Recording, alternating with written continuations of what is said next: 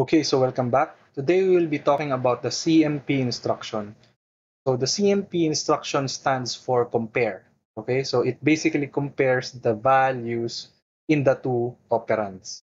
So it does the comparing by subtracting the second operand to the first operand. So basically it is the same as the sub instruction, except that the result of the subtraction is not stored. Okay, so it only stores or sets the flags based on the comparison.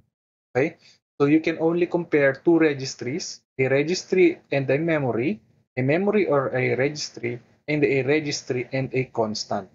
Okay, so compare instructions are usually followed by a jump condition. Okay, so for example, we have here compare EAX by 10, meaning we are comparing the value inside EAX to 10.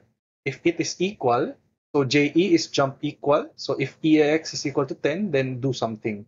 If it's not equal, do something else. So JNE, jump not equal, then do something else. Okay, so today we have talked about the CMP instruction, and I hope to see you again next time.